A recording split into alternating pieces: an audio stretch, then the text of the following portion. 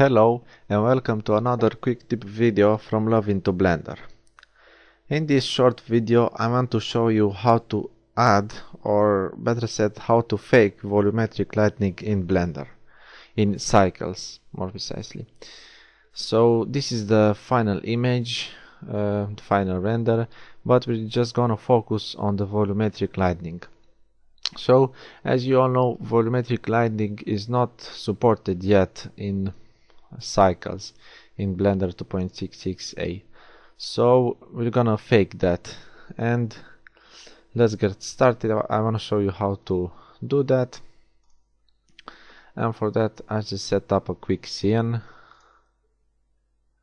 It's a quick scene, Love into Blender logo, as you can see in here, and we have a ground plane, camera of course, and this is just an emitter object and another one in there. Okay, so first, to add volumetric lighting I have to create another scene. So I have one scene in here, which is this one. I'm gonna press the plus sign and link objects. So now I have two scenes, this one and this one, which are basically identical, just that in this there are linked the objects from the first one. Okay, so I'm gonna switch the cycles render to be Blender render. So on the first scene we have cycles render, and on the second scene we have Blender render. And I can rename this, let's just say volumetric lighting. Yeah, I think I spelled correctly, I think. And we're gonna add a spot lamp on this scene. Okay, spot, just place it as you wish. I'm gonna place it as the one on the final render. Okay, so behind the logo till about here, and rotate it something like this. Okay, so I think that distance is fine. It seems to be alright, and I have some settings in here.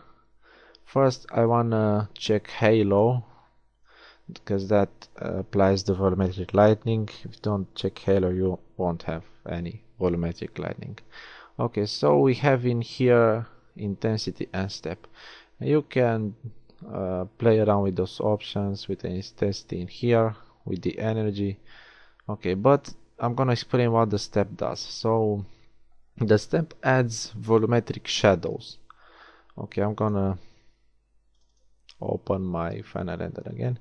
So you can see in here we have some light, and in here we have some shadows because the objects block the light. Okay, so you need to add steps to make volumetric shadows. Okay, so this is how it works. If it's 0, it won't have any volumetric shadow, and this can have a value between 0 and 12. It's not as you expected, because if it's 1 it's the best quality, and of course it will render slower. If you raise it, it will have a lower quality, but it will be quicker to render. So if you increase this, the quality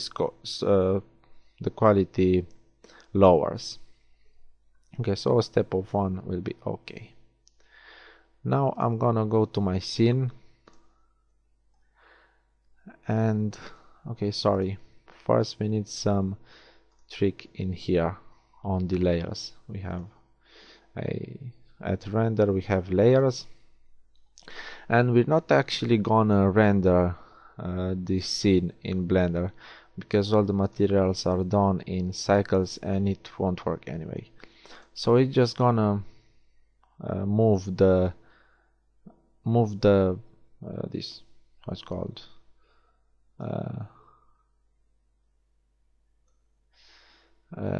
the emitter, or the just a second, the spot lamp. Yeah, sorry. Okay, we're gonna move the spot lamp to another layer, an empty layer, which is the second one. and we're gonna leave the rest of the objects on the first one. And in here we're gonna render both scenes, so both this one, and we're gonna only render the second layer, which is the layer with the lamp. Okay, but we need to use the first layer as a mask, so we only render the layer where the lamp is, but we use the first layer as a mask, the layer with the objects. Okay, so pretty much this is everything we're gonna do on the second scene, volumetric lighting. And back to the first scene, just gonna hit a quick render, F12. Okay, I'm gonna pause the video till this finishes. Okay, now it finished render, and I'm gonna open my node editor in here. Okay, so split that window and go to node editor. Okay, I'm gonna switch in here. I have shader nodes. I'm gonna go to the compositor, and I'm gonna show you how to add the volumetric lighting in cycles. As you can see, we're currently on scene, on the first scene. Okay, so I have, as you can see, it's a little bit complicated, but that's not the purpose of this tutorial.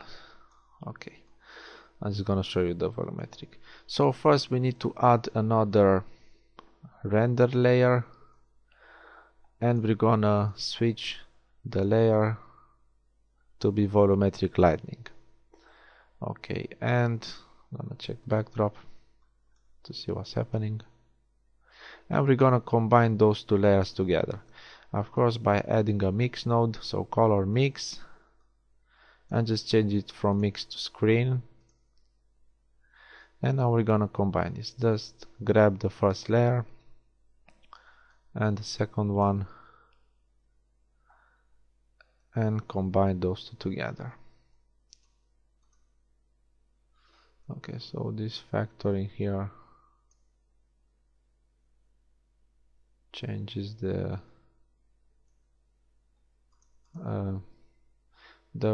more you add, the more you will see the lightning, the volumetric lighting, and the more you lower this, you will only see the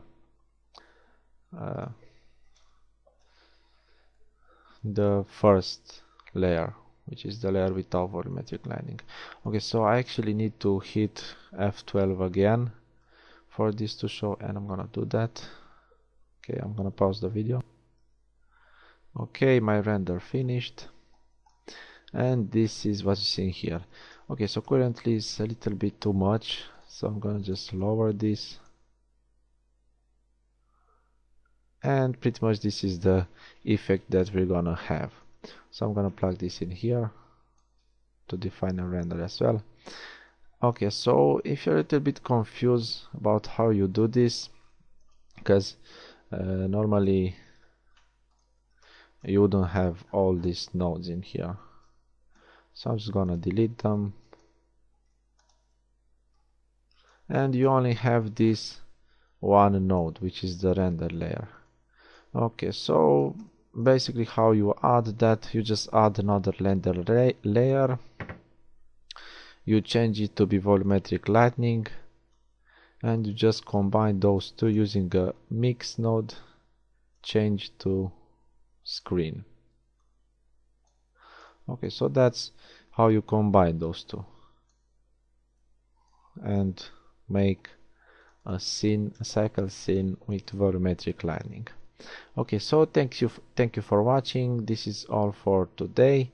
If you have any comments or questions, please leave them below, and yeah, see you next time.